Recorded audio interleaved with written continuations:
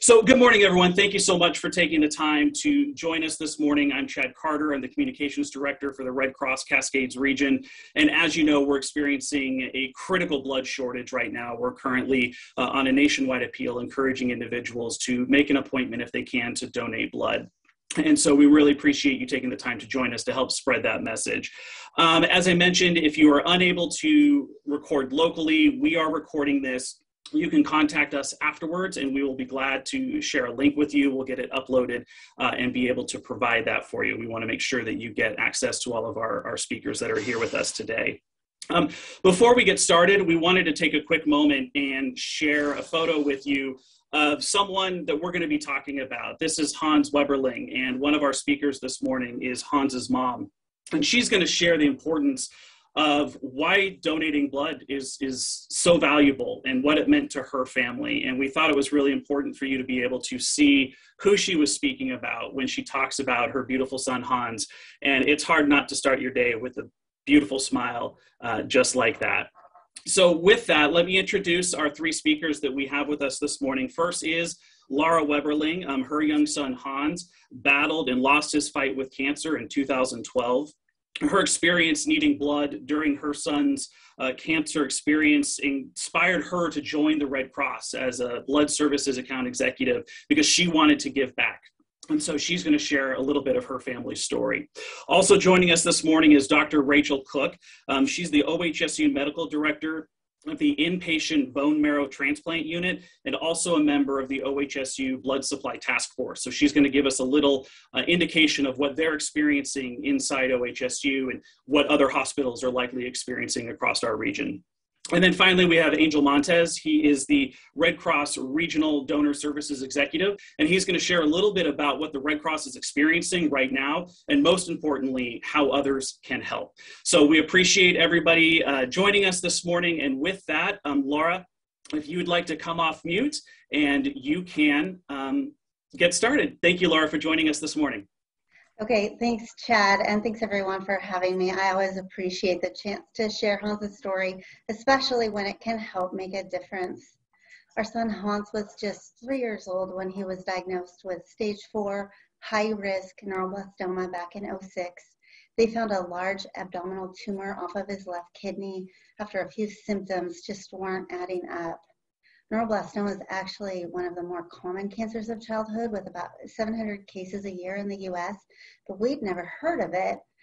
The treatment protocol, we found out, was one of the most brutal for all cancers, including pediatric or adult cancers.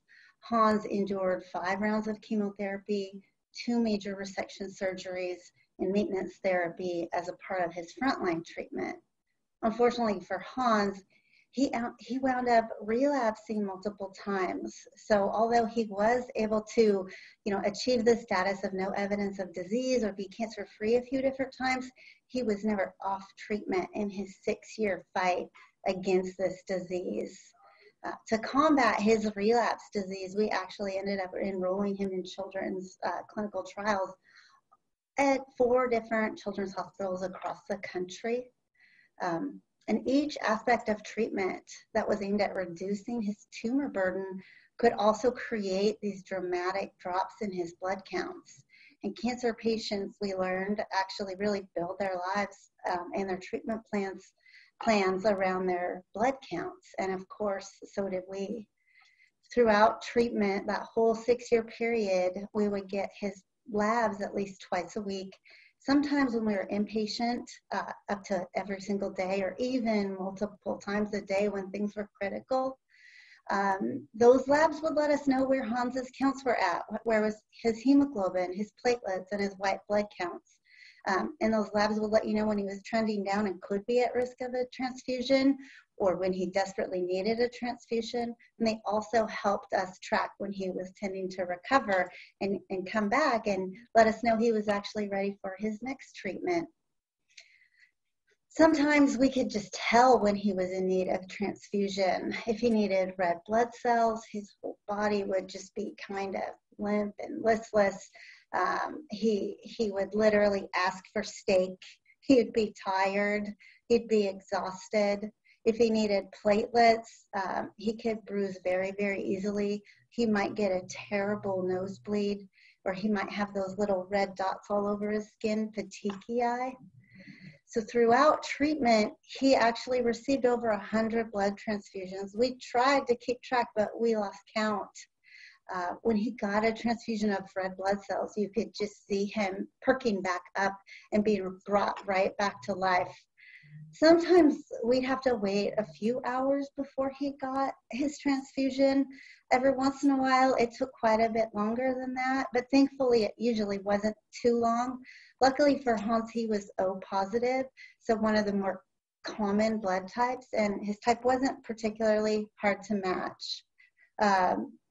You know, we always just felt gratitude for the miracle of this gift donors had offered. We were grateful that donors out there hadn't even known Hans, and yet they'd gone out of their way to make it a point to roll up their sleeve and donate their life-saving gift. And we'll forever be grateful for those donors that kept our boy in his fight.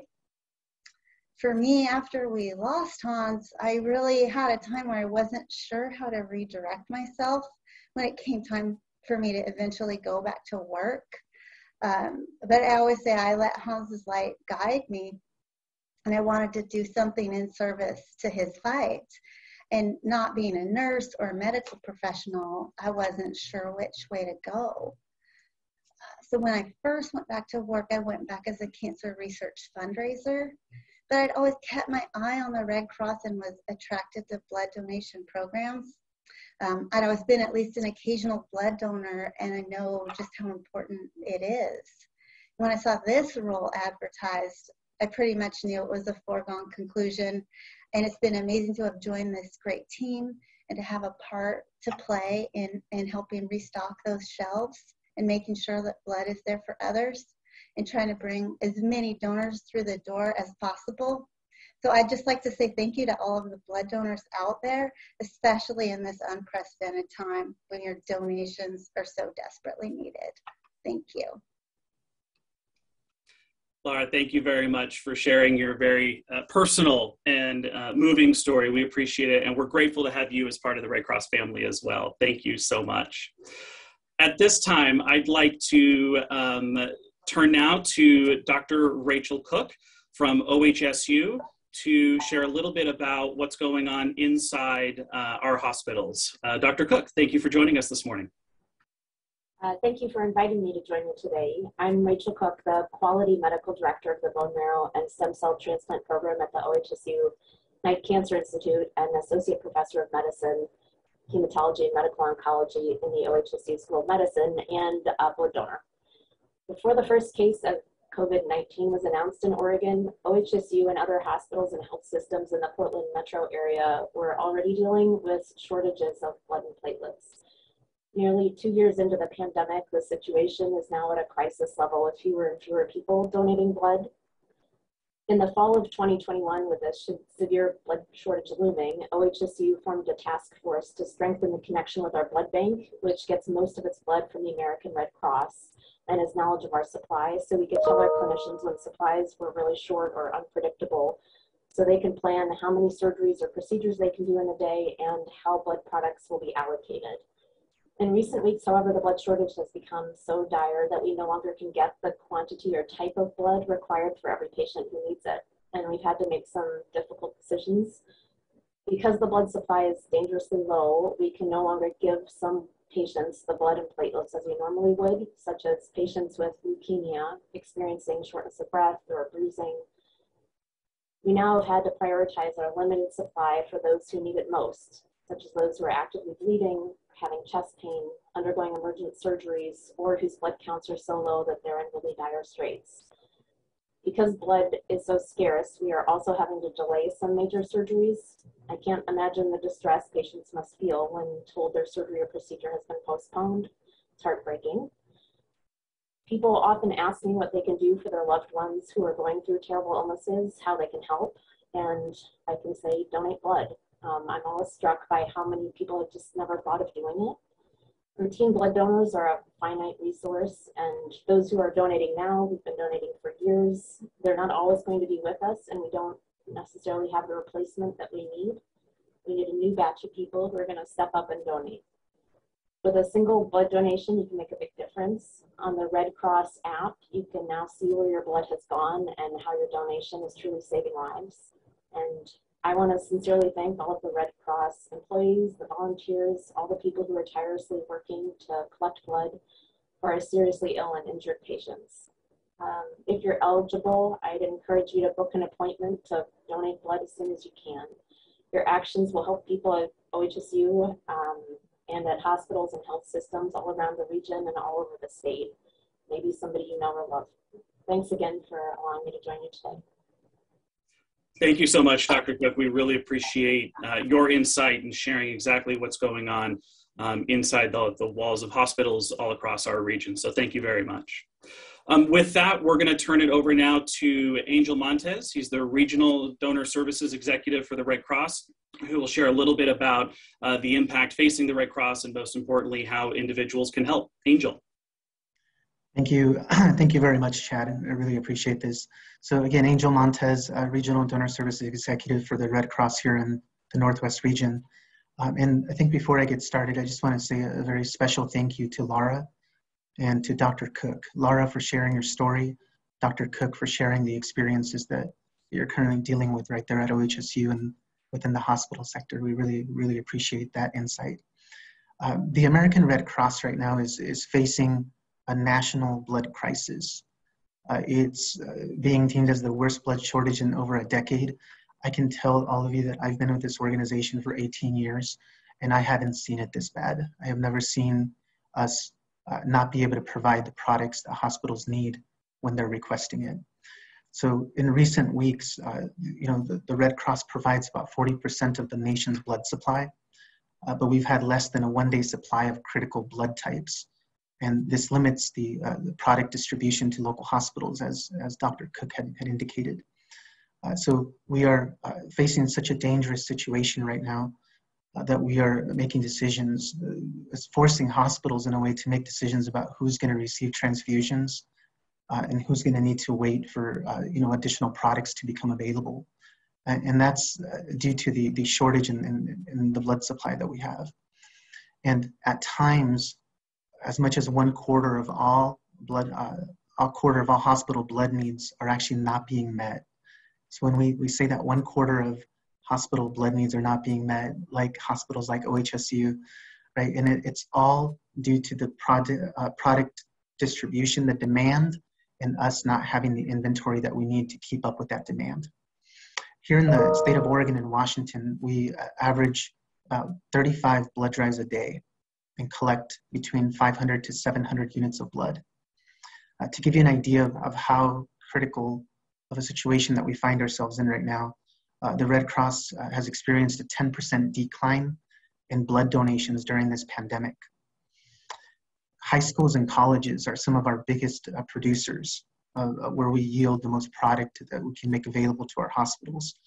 And we've seen a 62% drop in blood drives being hosted by these organizations. In addition to that, Generation Z donors accounted for nearly 1/4 of all blood donors in 2019, and they just made up 10% of those donors in 2021. To compound the issues that we're dealing with right now, we've also had significant weather impacts across the region that have led to over 1,000 units of canceled donations that we could have captured and made available to hospitals, but we're unable to because of the weather. The critical need right now, as we typically state, is the critical types are O positive and O negative. O positive can be transfused into any person that has a positive blood type. O negative can be transfused into any patient, right? So that's why those blood types are so critical. So we are basically asking and putting out a call to action at this time, that we're facing an unprecedented time where we need blood donors to sign up to donate blood and help us save lives. Over the next month, over 60% of the appointments are still available for people to sign up. Like Laura said, roll up your sleeve, help save that life. And that's what we're asking people to do, to go to www.redcrossblood.org or call 1-800-RED-CROSS at 733-2767 and sign up to donate blood. Help us pass this very difficult time and help us ensure that our local hospitals have the blood that they need for their patients. Thank you. Thank you very much, Angel. So at this time, we've got just a couple of moments for questions. If anyone would like to ask one, you can use the raise hand feature, which is at the bottom of your screen under the reactions.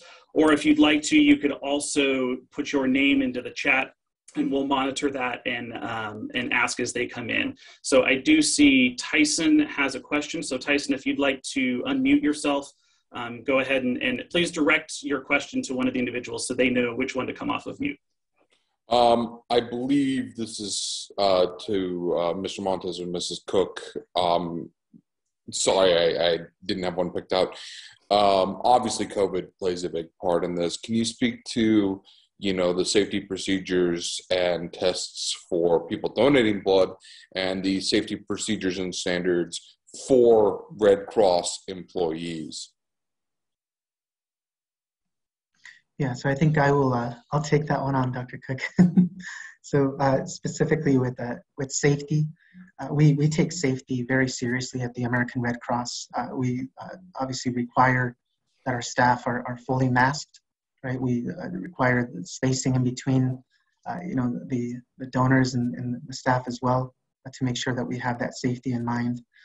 And we also have stringent cleaning that happens in between each donation, right, to ensure that the donors that are coming in to donate are safe and that our staff are safe, so that we can continue to collect the blood that we need for our local hospitals. So that's the important part for us. We'll also include in here that as part of our safety, protocol, specifically with ensuring the safety of our staff, is that we did go through several mandates related to vaccine mandates, both at the local level and at the federal level. And specifically our staff, as of January 1st, we were very intentional as an organization with making sure that our staff were vaccinated or in the process of being vaccinated, along with any volunteers who are in person at any of our facilities. And that's extremely important because we want to make sure that we continue, ensure the continuity of the operation, but ensure the safety of the donors and ensure the safety of our staff as well. Thank you. Thank you, Tyson. And are donors tested in some way? No, so donors are not tested for COVID-19 as they come in to donate. We do have a very specific FDA requirements that we do ask donors to basically communicate to us if they've received a vaccine, the type of vaccine that they actually received, and through that we're able to determine whether there's any type of eligibility constraint on that donor specifically. I will also add that any donor who is not aware of the vaccine that they received, as part of our general practice, we ask them to wait 2 weeks after their vaccine before they can donate blood. Thank you, Tyson. I know we've got a couple others and we're running short on time, so I just want to make sure that we have the opportunity for others to ask. Lindsay Nadrich from COIN. Hey, thanks for taking the question. I'm not sure who this is directed at, but sometimes when you donate blood, it ends up going to other states. So I guess I'm asking, where is the need greatest, and how does the need here in Oregon compare to what we're seeing in other areas?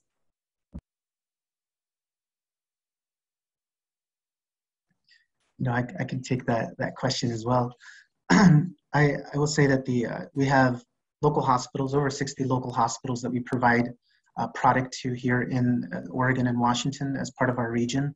But because the American Red Cross, we obviously provide product to over 40% of the nation's blood supply, right? So wherever the blood is needed, we work very intentionally to make sure that that blood is sent as the need is requested. There is the prioritizing of blood as far as what hospitals receive that blood or where it goes is all managed through our the American Red Cross supply program. And that's how we're able to determine where the blood is actually needed. But I will say that because we are a national program, we make sure that the blood is needed at all of our hospitals based on the product that we have available on the shelf. Sorry, and part of that question, how does the need here compare to other areas? Is it higher here in Oregon right now? I would say that at a national level, and this is the first time that the American Red Cross has actually implemented a national blood crisis appeal. All over the country, we are struggling with the same issues that I highlighted a bit earlier. All the regions, every single location with the Red Cross. And I should note that it's not just the Red Cross, right? Independent blood centers are also experiencing these same challenges all over the country. So our call to action is just not here locally. We obviously want things to happen here locally, but we're asking anybody all over the country to call 1-800-RED-CROSS, go to www.redcrossblood.org and sign up to donate blood, because the blood is needed all over the country at this moment. I think Dr. Cook, did you want to respond to that as well? I just wanted to add on to that. I guess last time I gave blood, it went to Pendleton. You know, on the app, it tells you where your blood's actually given. I have several patients from Pendleton, so of course I was delighted to see my blood heading out in that direction. A couple months ago, my blood went to California. That's fine too. And you know, I know we get a lot of blood for our patients from other states during different periods of time. So I think, just to echo what Angel's saying, like, it's a kind of fluid, if you will, situation where blood is moving around. But I do think one of the neat things about donating is you can see where your blood is ending up. And I've had several units stay within Oregon, which always feels good. Thank you, Lindsay. We are getting a little short on time, and I know we've still got a few more questions. So I think, Fedor, you were next. So let's see if we can't get these couple in before 11 o'clock.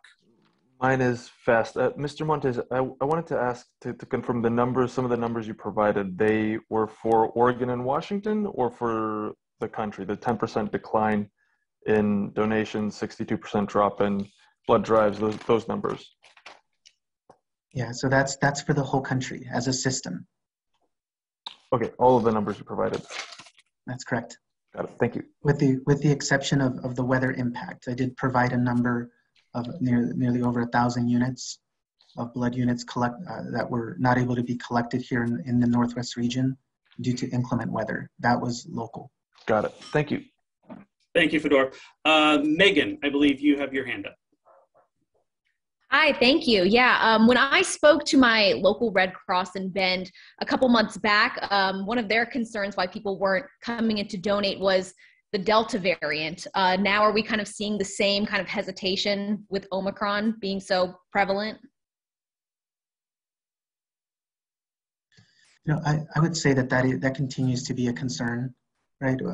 Different variants that arise due to you know, the ongoing pandemic that we're dealing with.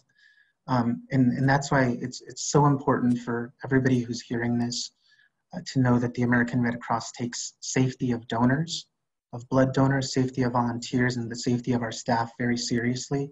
If you come in to donate blood, it'll be a safe experience, and you're going to contribute heavily to the need that we have currently across the country and locally. Thank you. And we have one last question from Galen, and this will be our final question before we have to sign off for today. Galen, go ahead, from KGW. I so appreciate it. Yes. So we have heard reports from several people who are consistent donors who love this cause and are really trying to rally behind it. But they've said that in their past few appointments and experiences trying to even set up drives, that some of the events have had to be canceled because of the ongoing staffing shortages we've seen through everything that's going on. What is the scope of that challenge, and what's being done to address that?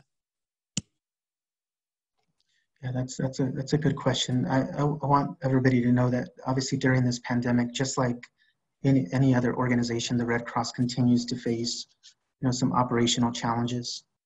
This could be due to staff being quarantined because of you know, COVID, or you know, some turnover that we've potentially had at some point. But I will say that the Red Cross is working tirelessly right now to overcome any obstacles. to being able to set up a blood drive or to being able to donate blood. In addition to that, I would add that when donors go to redcrossblood.org or call 1-800-RED-CROSS, there may not be an opening available today, right, or tomorrow, or maybe 2 days from now, or 3 days from now. But we schedule our blood drives weeks in advance, right? So we encourage people to sign up and donate, to actually sign up with an appointment.